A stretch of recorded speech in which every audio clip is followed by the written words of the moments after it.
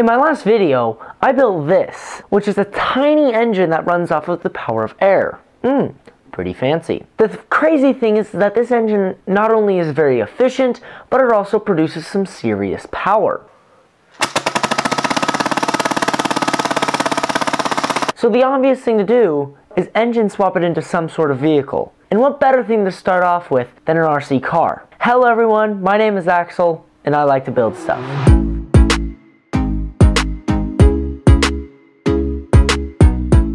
And before we start this video, I would really like to thank the small percentage of people who are actually subscribed, as you guys make these projects very possible.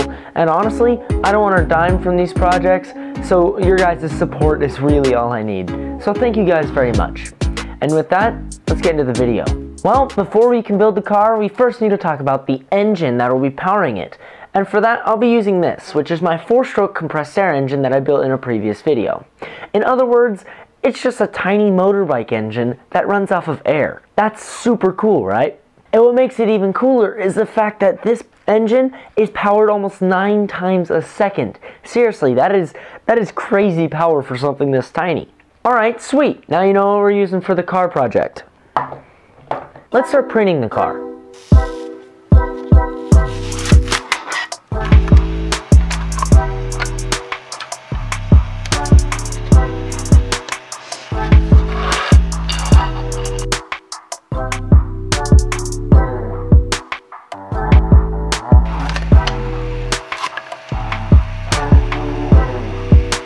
Sweet, now with the car fully designed and printed, it's time to build it.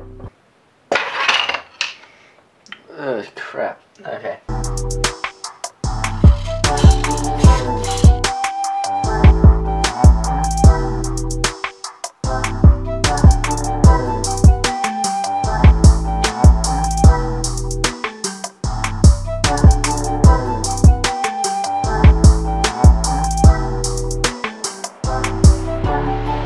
After I was done building the car, I had to test if this thing would even work.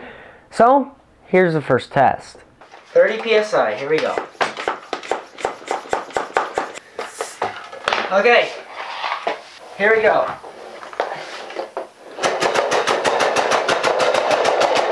Look at that! It works! Sweet! So after that little test and seeing that the engine could actually power the car, I then printed some Ninja Flex tires as well as a little trailer to be able to hold the water bottle.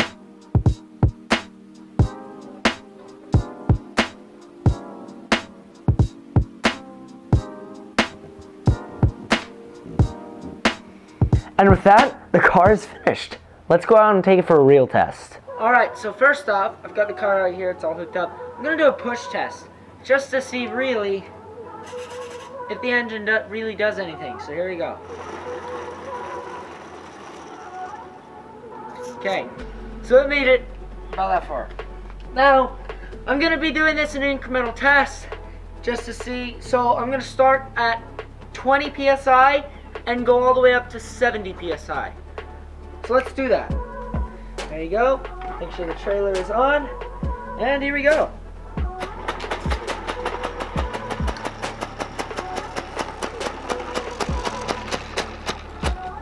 Oh, there it goes. Yeah, it really does not have a lot of power, which is, it's expected because it is a 4-stroke, but still. Here is 50 PSI.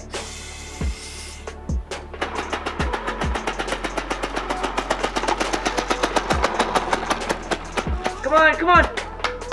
No, darn it. So it did pretty okay that time. 50, it did quite well. Alright, still had some juice. Here's 60 PSI. Here we go.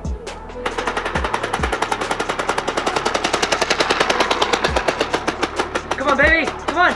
Come on. Come on. Come back. Come back. No. So that's pretty interesting. Whenever I let it go through a power stroke, let's see if I can find it on this camera. If it's moving at low enough pressure, it doesn't skip, but as soon as I put it through a power stroke, it slips. It does a burnout. That's so weird. Alrighty, the big test. Will it do 90 PSI? That is 90 PSI. That is scary.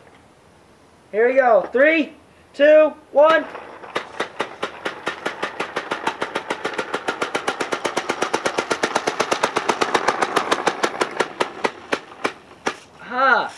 So I seem to be running into Tom Stanton's problem of it being too hard to open the inlet valve.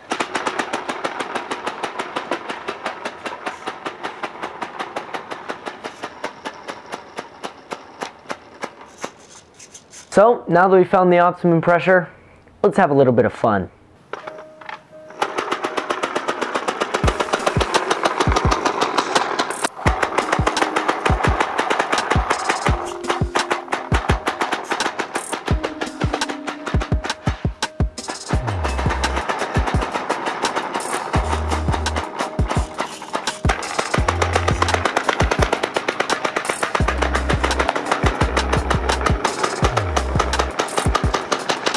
Come on, old boy.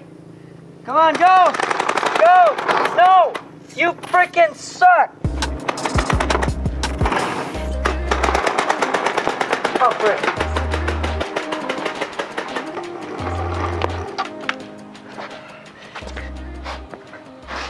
So, the air-powered car.